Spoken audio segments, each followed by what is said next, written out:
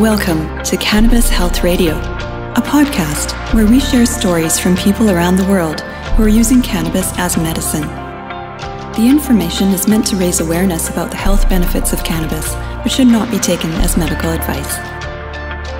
Now, here are your hosts, Ian Jessup and Corey Yelland.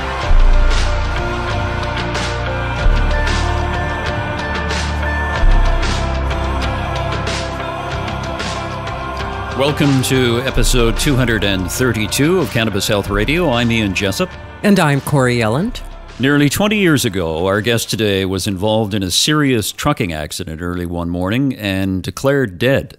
Fortunately, he survived, but in the ensuing years, he developed multiple cancers along with other health issues. But his use of cannabis is probably the main reason he's with us today. And joining us from Texas is Dave Knighton. Dave, thank you very much for doing this. We greatly appreciate it. Thank you for having me. Dave, without the use of cannabis, do you think you'd be alive today? No, sir. I don't believe it all.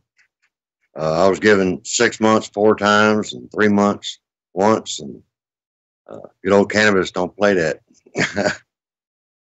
Dave, take us back to October 4th of 1990 and tell us about your trucking accident. I was driving, running team, and I was driving, only been driving about 5 hours. And this guy was letting his girlfriend drive the company truck on the interstate so she could practice, so she could get her license and they could become a team. And of course, driving for JB Hunt, when she pulled over on the side of the road, anyways, I jumped ahead of myself. She pulled over on the side of the road, and the off ramp to the rest area that was brightly lit. And she didn't know about her trailer, so she left her trailer angled out, blocking over 3/4 of the right lane. Of course, I was in the right lane, driving for JB Hunt, governed at 55. So I had it hammered down. I had a pool transport truck passing me on the left, incredible driver. About the time the front of his trailer got even with the front of my rig, which was a cab over, no nose. I saw a big dark shadow, lights reflected off the back of the trailer and made impact in an instant. Took off the entire right side of my rig, the entire top of my rig, and crushed me under 79,552 pounds of gross weight in my seat. And my load smushed me from behind. My co-driver, luckily enough, climbed out with a broken neck and broken back, but he was able to climb out. They declared me dead on the scene and left me under there for 2.5 hours while he got a helicopter in to raise the trailer off of me. By raising the trailer off of me like that and then lifting me out by helicopter and straightening my body out, it caused my heart to actually stop. And I went into convulsions in the air. And luckily, the fire chief and assistant fire chief from Princeton, Illinois, came to the scene. And they did the emergency tracheostomy because you couldn't tell what was what on my head. And saved brought me back. They sent me to Rockford Memorial, Rockford, Illinois, because Princeton didn't have a trauma unit capable of handling the brain damage. And I was in a coma for 3 months when I'm told there. Of course, I don't remember anything about it. I was in a coma for 3 months there, and Michael Hunt, founder and owner of JB Hunt, treated me like his own son and had me flown to Del Oro Neuro Rehabilitation in Houston, Texas.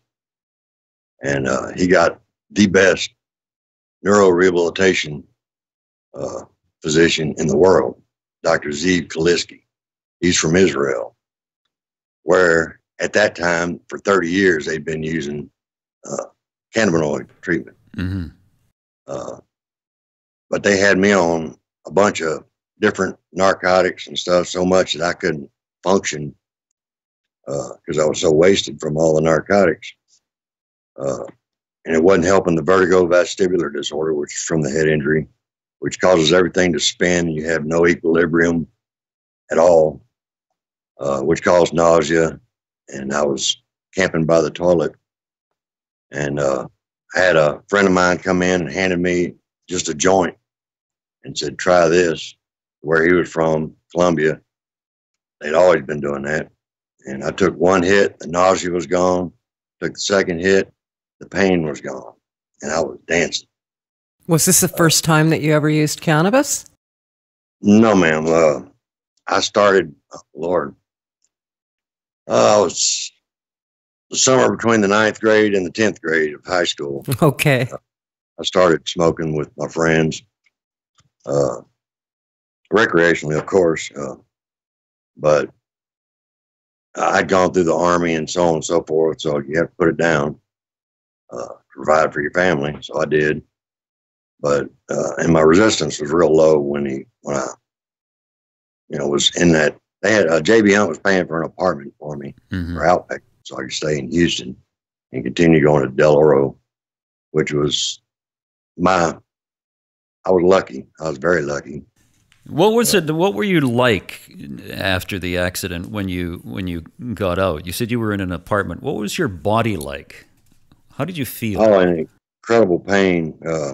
I had impact arthritis, which most people have never heard of impact arthritis, because the impact kills the person that receives it. But it didn't kill me, and oh man, it was terrible. Spinning, couldn't function, and the pain was incredible. I always have a headache, 24/7, every day, every night, unless I have cannabis.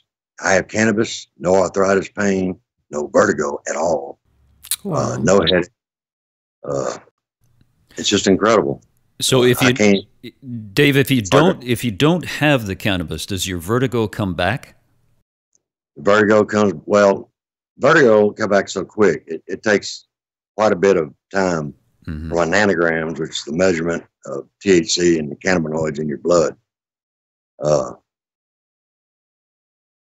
Dr. Kaliski found out that I was using cannabis instead of taking all the narcotics. I was putting bottles of narcotics in garbage bags. And when I told him about it, I brought the garbage bags to his desk. And I said, "This is what I haven't been doing." And I handed him a joint and said, "This is what I have been doing." He already said I was a miracle and told the world I was a miracle. I want to tell him why I was a miracle. Because I was not supposed to live through that. Nobody else did. And it's been incredible. Yeah. I went back on the road myself as an owner-operator at CATS, Knight and Associates Transportation Services. And Michael Hunt was my mentor. He was telling me how to do it. Never gave me a bad anything. I mean, he was straight up with me. And he taught me how to get contracts and so on and so forth. And so I had more freight than I could possibly haul. So I was trying to bring on owner-operators to run my freight for me so I could move more freight. And I told them, as long as they drove like me, the way I was taught by Michael Hunt, they could make as much money as me. And I'd had the freight. And nobody could run that hard. Dave, when did you first develop your first cancer? When were you diagnosed with that? Well, when I'd been moved down to Del Oro, and Dr. Kaliski I think Dr. Casey was putting my face back together, or my head back together, and they found first cancer eating through my skull right above my left eye. If I hadn't been in that wreck, it would have gotten to my skull or gotten through my skull and killed me. So God works in mysterious ways, don't he? What was the diagnosis, Dave? They said that, when they found it, I was asleep for a long time, but they said that they found the bone cancer eating through my skull right there. So was it actually bone cancer, or was it melanoma that had spread into the bone? Do you know? I don't think so. Army don't check things like that, especially too much sun. But at any rate, so you had this cancer that was in your bone. Right. That was my first one they found. It was in my skull right there. And they took it out as they were putting me back together, which, like I say, I was just lucky. I've been lucky all my life. And then, let's see, where was it? Oh, it was in my face right here. You see this mangled mess. I went to the VA to get It took me 4.5 years to get the VA to recognize that this was cancer. And the VA was saying, if you don't stop using cannabis, we're gonna stop you from getting VA benefits. I said, you promise? Yeah, And, I can see on the monitor here when we're talking to you, you have a scar on your left eye area. Is that where they took it out? they had 6 interns do this. Professor not there, and they didn't. They scraped the cheekbones. It was on the cheekbone right there, and got out what they thought they could. By the time they had actually done the surgery, it already metastasized into my face, and in my skull. Deep, and behind my eyes and stuff. I get. You ever get brain freeze from eating too much ice cream? Oh yeah. I was getting that every 5 minutes. Hard, like I was chug-a-lugging ice cream like crazy. And but I used cannabis and cannabis oil to deal with the pain. I went to Yellowstone National Park to work there, where I met my second wife, and that's how I got into Washington State. That's where she was from. And that's where I became the 17th member of the Cannabis Coalition, was in Washington State. We were just looking for medical. That's all we wanted, was to get medical legal in Washington State, so we wouldn't have to stay alive illegally. And that's where I got I had a prescription in Montana. I found out while I was up there that I could get a prescription in Montana.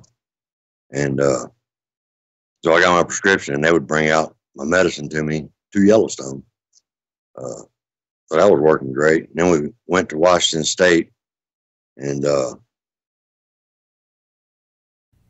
but I became a member of the Cannabis Coalition.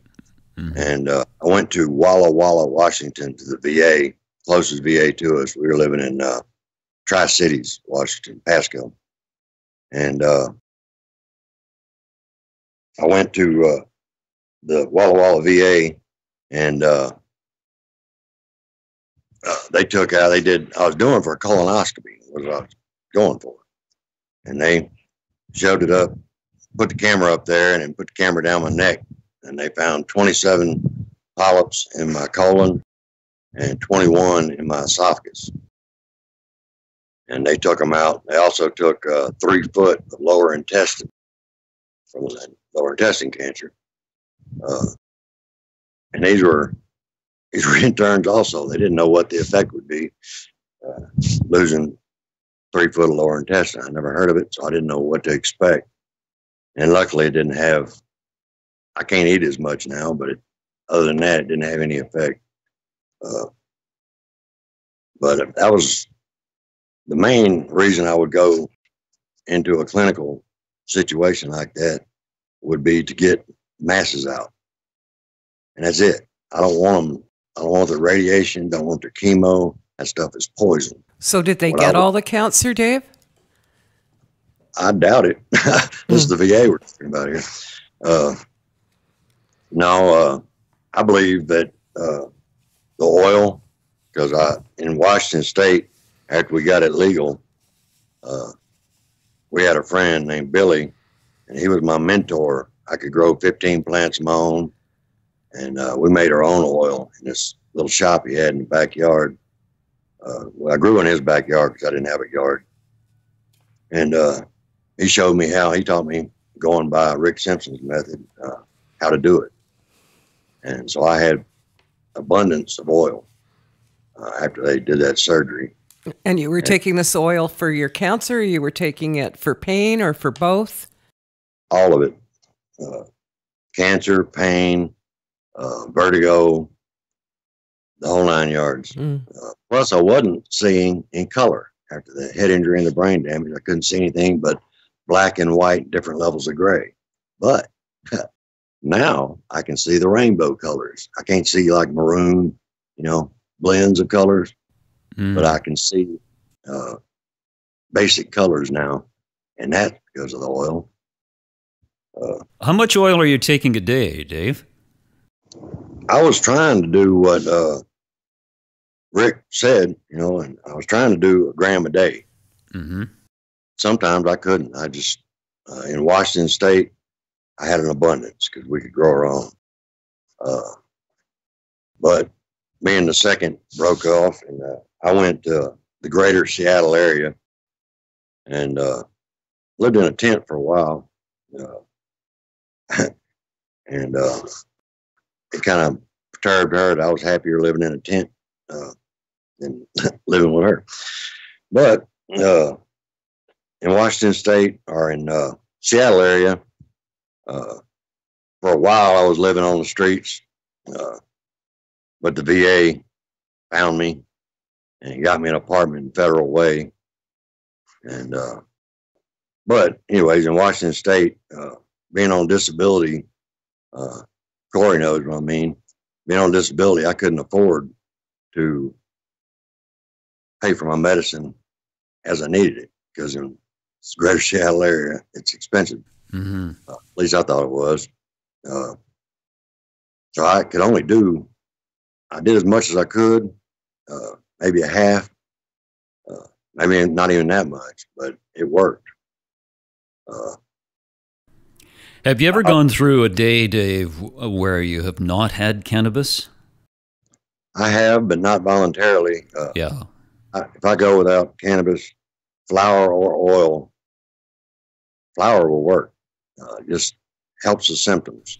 Mm-hmm. The oil, but So on a perfect day, Dave, if you've got like the supplies, are you doing both smoking of flower and ingesting oil? yes, ma'am. So what would a typical day look like for you then, as far as cannabis use? Here in Texas, seeing as I'm retired, my son, I was in Seattle area. My son called me and asked me to come down so he and both his wife and him could work, and they needed a babysitter, which I found mind-blowing that he wanted me to be a babysitter. So I came down here to help my son. I actually forgot what your question was. The question was, what does a typical day look like for you as far as cannabis use? Well, I always wake up ahead of everybody else, and I'll usually either vape or put it under my tongue, depending on if I have the wax or the pins.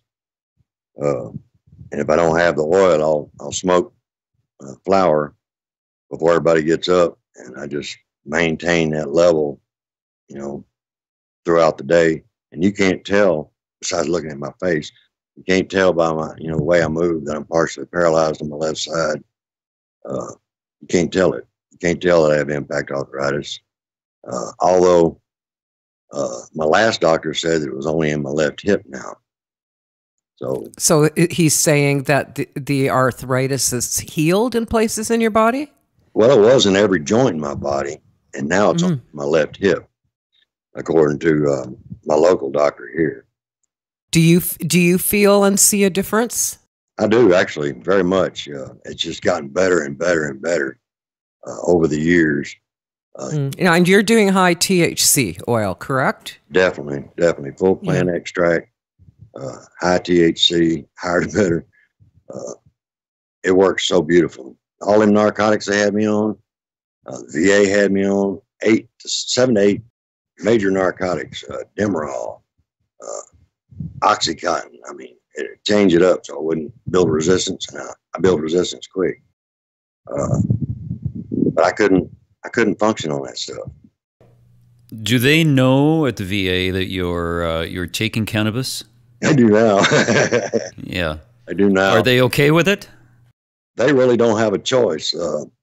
I'm not in the Army anymore, so they can't court-martial me no more. They're a service for me. I earn the honorable discharges, and they can't do nothing. They can bitch, they can moan.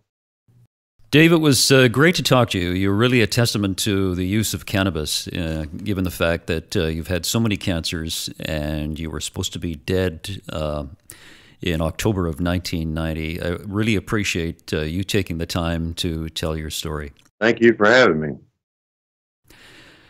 Corey, it's interesting that Dave deals with the VA in the U.S. And have you had people who deal with the VA in the U.S. who use cannabis? Yes, lots of them. Lots and lots of them. Lots and lots. Yeah.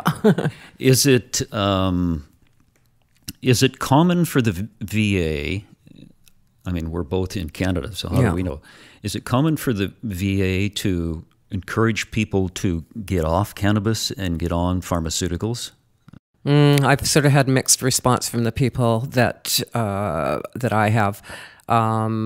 There are a number that don't even say anything, even when they're getting like positive results. You know, they just keep their mouth shut. I know others that have come forward and said, "Yeah, we are using cannabis," and they've had mixed reviews. Some have almost been threatened. And others have been encouraged to continue using cannabis. If it's working for you, great. You know, one of the other things I want to talk about, Corey, is the fact that on YouTube and on Cannabis Health Radio, our podcasts, we've been listened to well over 1 million times. I think 600,000 on the website, and Mark in Belgium was telling me that we've been listened to on YouTube over 600,000 times. So that's 1.2 million people. And we don't have as many, people haven't posted as many comments as we'd like. All our comments that have been posted are 5 stars for what we do. And it's great. So if some of those 1.2 million listeners can post a good comment about Cannabis Health Radio, that can move us up in the rankings, both on iTunes and on Google Play. And Corey, I had some statistics which I put on the back of a piece of paper. They're right there. Yep. The most listeners are in the United States. 47% of people who listen to Cannabis Health Radio are in the U.S. Canada comes next with close to 20% of listeners.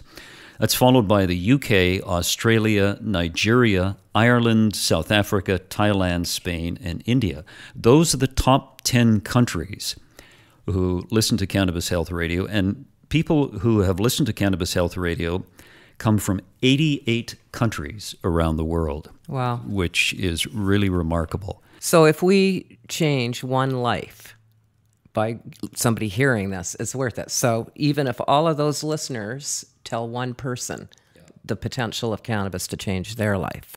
Yeah, it would be marvelous, because Corey and I, we're not in this for the money. Nope. Because there is no money in it, very little. And we are looking for sponsors, and we are based in Canada, and I'm not sure we can't advertise product.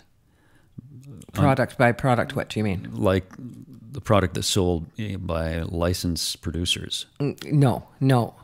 I think that's all still up in the air anyway. Yeah, and there's going to be a review of it this fall. So we're still in the elementary stages of legalization in Canada, and other jurisdictions, particularly in the U.S., are well ahead of us.